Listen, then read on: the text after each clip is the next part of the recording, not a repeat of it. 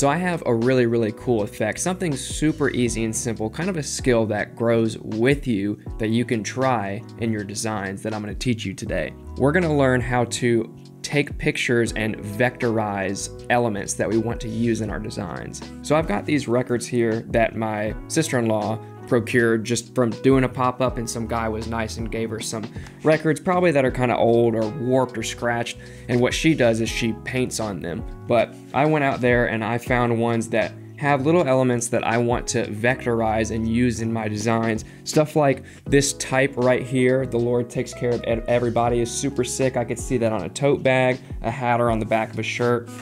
This awesome Western like looking stagecoach is so sick. We also have fonts like this right here in Kittl as well.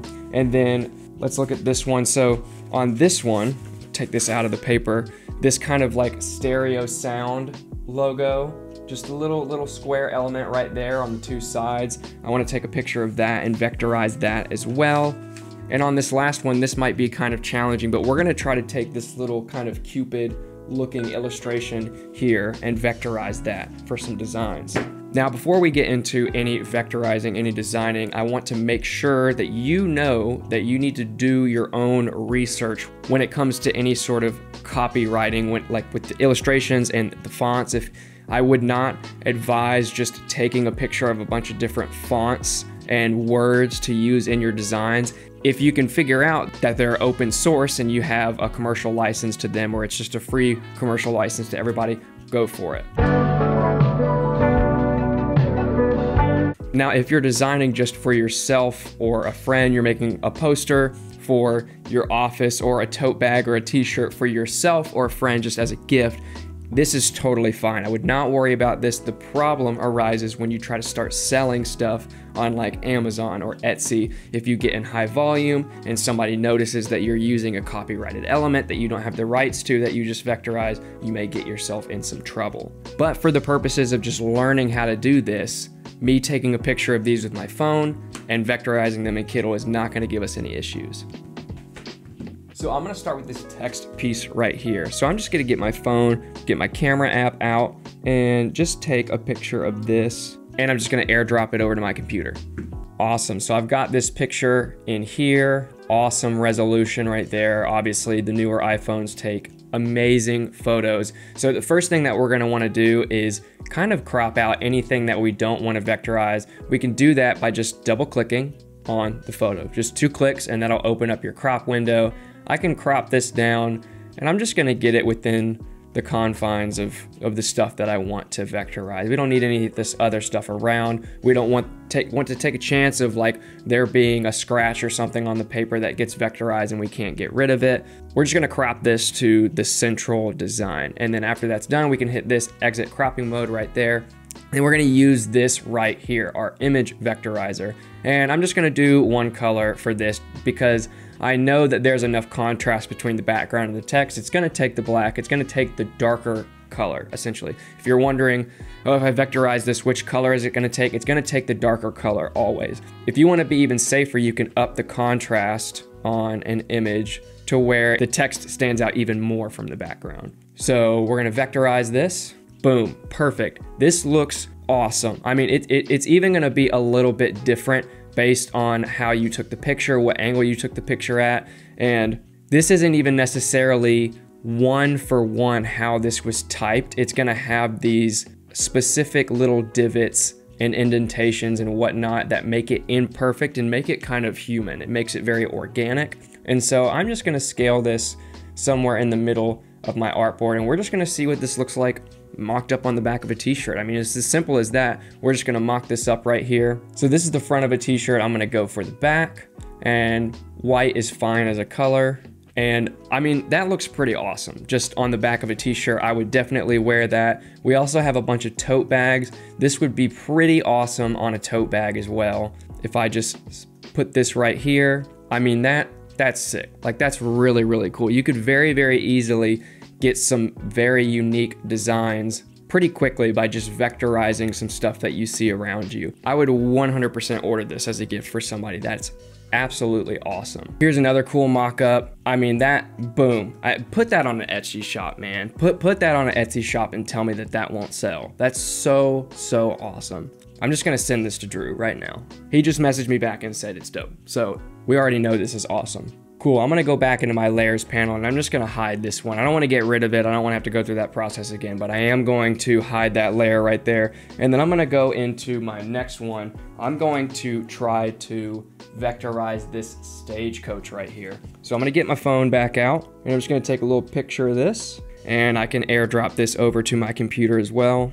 Awesome, I've got my photo right here. I'll just size this up. Super clean. Again, we're gonna double click and crop this just to what we want to vectorize. Then we can exit the cropping mode. Perfect. And then I might up the contrast a little bit to get rid of more of the background. You can already kind of see what it's going to look like when it's vectorized. I'm really excited. So we're going to go to the image vectorizer and we're going to click vectorize image. I love this tally-ho right here on the stagecoach. I mean, that is absolutely sick. I mean, that you could even just use that. But we do have some cool Western fonts. And so I'm gonna go and I'm just gonna type in Western and these fonts are gonna come up, maybe something like this. You could say like Yee-haw. And you could just get experimental with this. I mean, that's pretty awesome. I'm not gonna lie, I would definitely wear this on something. Boop, boop, right there. Let's go ahead and try to mock this up as well. So we're gonna click mock up. Back to another t-shirt, let's just try that. Maybe we can find a t-shirt mock-up that somebody's wearing that shows the back. Like this one's cool. Yeah, that's pretty cool. I do like that. You could maybe put some text under this. Let's go back to our tote bags again. I do like this one. I mean, come on, that's sick. Like, oh my gosh, that's awesome. Maybe towards the bottom. I gotta send it to Drew. I gotta do it because this is dope and he's gonna like it. So Drew said even with some big yeehaw text above it, it would look cool. So I'm gonna add that as well. Boop, let's do that. Size that guy up. Yeah, that looks really great. Size that in, something like this. And let's go to mock that up. Let's try that on the shirt and the tote bag again. So shirts, I think we use this guy right here. That's awesome. And the tote bag, let's try the tote bag again. I mean, that's just good. Like that's only ever going to be awesome. And Western is huge right now as well.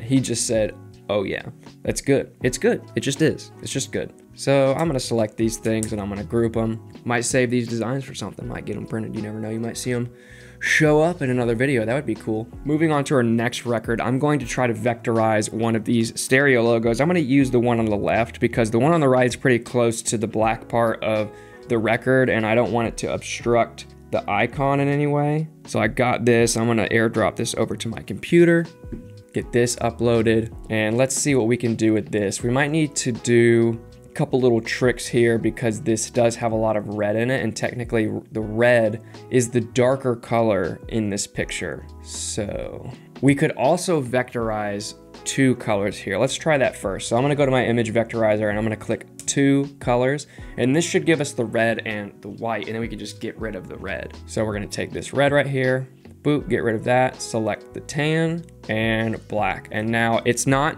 perfect, but I actually kind of like it this way. It's a little imperfect, and it also kind of helps with the copyright thing because it's not a one for one. It's kind of as if you kind of hand drew it and then vectorized it. Kind of helps you out a little bit there. Let's say we like put this in the center. So I'm gonna add some text to this. I'm gonna just hit T, and this gives me like 90s vibes. So I'm gonna use Playfair Display, and I'm gonna up the font size quite a bit here. Just size it up, and then I'm gonna close the letter spacing a lot. Like -80 is probably good. And I'm gonna say something like stereo sound. Maybe put this underneath and size it so that the edges of the text meet the edge of that.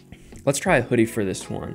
If I find a cool back of a hoodie or something, like this one's nice, that's pretty dope. I do like that a lot. You could use this gal right here. That's an awesome design. Or even on the front of a hoodie, you could put this on the front. Ah, yeah. Now that looks better. Just because it's boxy, it's kind of like a front logo type deal. I like that a lot. Let's try it on a bag again. Let's try this one. That's a winner. Tote bags are just nice because the canvas is square, like the size of what you're designing on is square, and it gives you a really nice box to design within. So anything with boxes is gonna automatically be balanced. So I'm gonna download this and we're gonna see what Drew thinks of that one too. He said V retro. It absolutely is V retro. So we're gonna group that and get rid of that. Here's the kicker. This is the one that I wasn't sure about how well it was gonna do, but we're gonna try and we're just gonna see how it does. We're gonna do like this Cupid depiction right here, this illustration. So unfortunately, this does have some things that are in the way of the box that I want to vectorize within.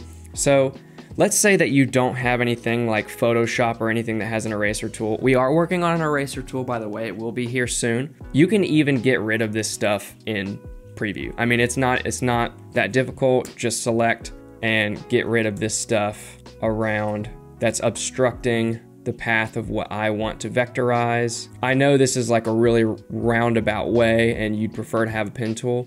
An eraser tool, it's coming. So just for right now, it's really just anything that is gonna get this out of the way. Delete that. Awesome. Now we can crop it from there. We're gonna upload this to Kittl.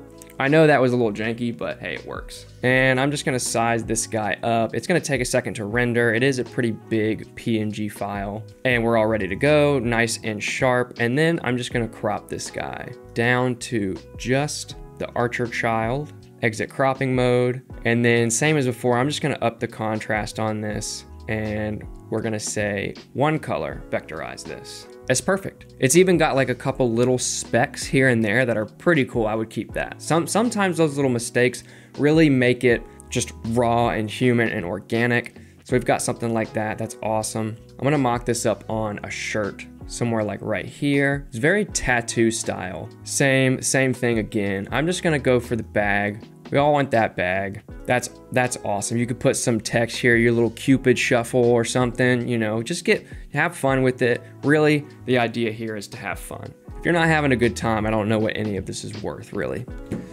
Now, of course, I would take a little bit more time with these designs than just taking a picture of something, vectorizing it, and slapping it on a shirt. Sometimes that's cool, but other times it's definitely awesome to set with it a little bit, add some text, maybe some other elements. I could definitely see adding some stars around the Cupid thing to make it look like it's kind of floating in the stars. That would be cool. But that's how you can just very easily take photos of stuff with something like a phone and vectorize it in Kittl. Super, super easy and a great way to add some organic elements to your designs. That's all for today. Hey, if you're still watching, thank you so much.